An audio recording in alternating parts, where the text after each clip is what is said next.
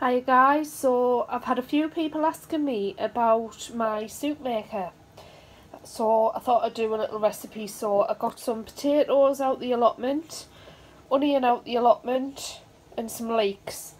Unfortunately it's not my allotment that I got them out of at the moment, it's my dad's, but nonetheless it's all homegrown and nice and fresh. So what I'm going to do is I'm going to prep this first. So basically we've got potatoes, leek, onion, stock cubes. You can add a little bit of cream in if you like to. I used to add cream in, but I'm on a bit of a diet at the minute, so I'm not putting cream in this one. But I'll put all of the ingredients and stuff in the description. You don't have to use cream, you can if you want. It works perfectly without. So I'll get prepping the veg and then I'll show you the soup maker.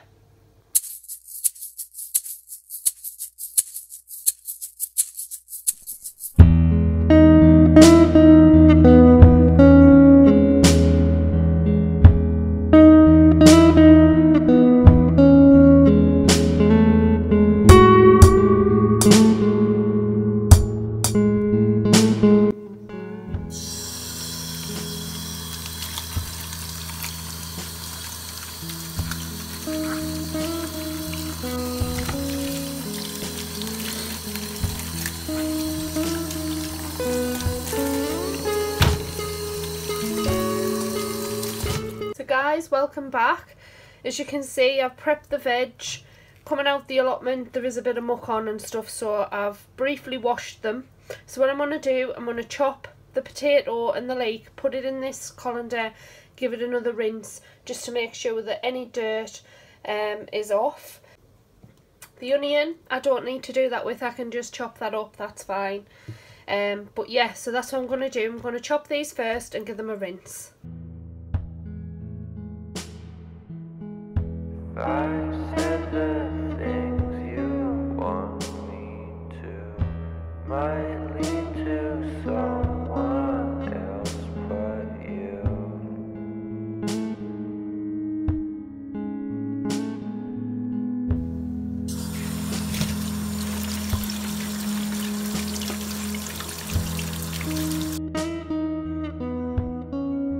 So guys, there we have it. We've got our leek, potato and onion in there, all cleaned, all washed and ready to go in the soup maker.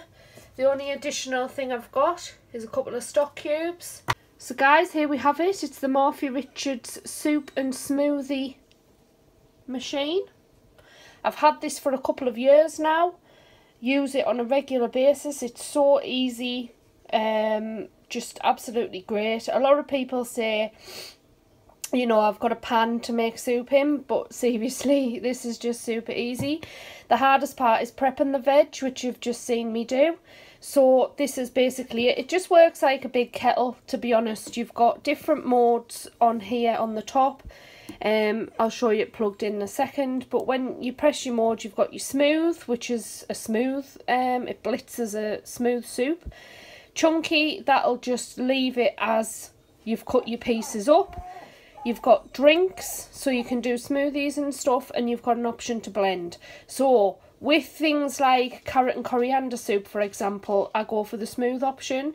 But with the leek and potato, I don't like it really chunky, but I don't like it all blitzed up. So what I do, I use the chunky mode, and then I just blend it a little tiny bit to the consistency that I like, basically.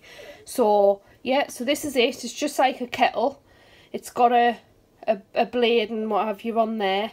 You just literally put that on, select which setting you want and press start, basically, press go. So yeah, I'll run it through and I'll show you. One thing I will point out as well is there is a minimum and a maximum line, and this is not only for the water but also for your veg. So if you've put too much in, just take some out. And like I say, the same with the water, that's what that's there for. It's a gauge for your vegetables and the water to go in as well.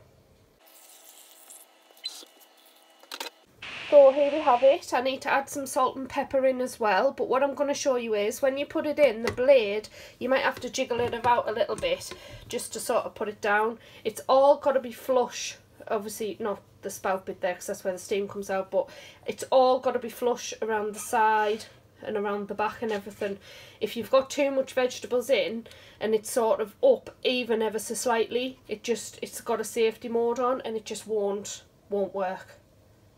So I'm just going to show you. So it's all plugged in now. Once you hear the beep, that means it's securely on. I'm not sure if you can see, but these settings here are flashing. So what we're going to do, we're going to push mode, and that's flashing on smooth. That's flashing on chunky, drinks or blend. So I said I like mine chunky, but not too chunky. I'm going to blend it after. So I'm going to select that and just select on, and then you can see that there is now starting to work. So that's 28 minutes on chunky, on the chunky version. I think the smooth is 17, possibly 17, 18 minutes or so. So literally just leave that as is and it'll just do everything for you, and then I'll come back in a bit once it's done, and I'll show you how we manually blend it. So this is what it looks like. You can see the steam coming out of the spout, or at least I hope you can. 11 minutes to go.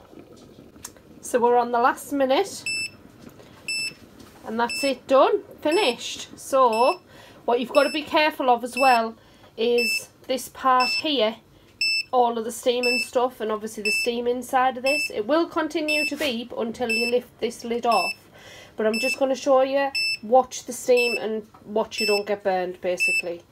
So open that up and that's your chunky soup inside. Now obviously that's chunky, so it depends on how big you've cut your stuff.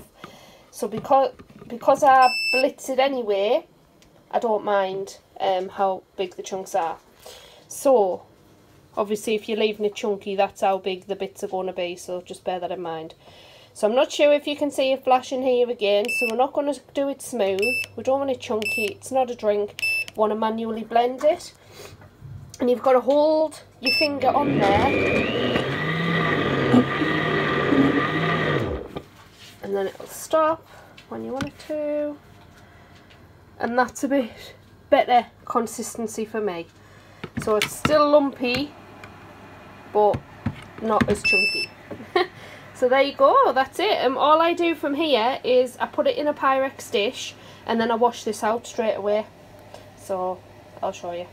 So there you have it. I'll just put it in here. This is all literally washed out in 2 seconds. Doesn't take long at all. And this is the leek and potato soup, and the machine there has made 1.6 litres.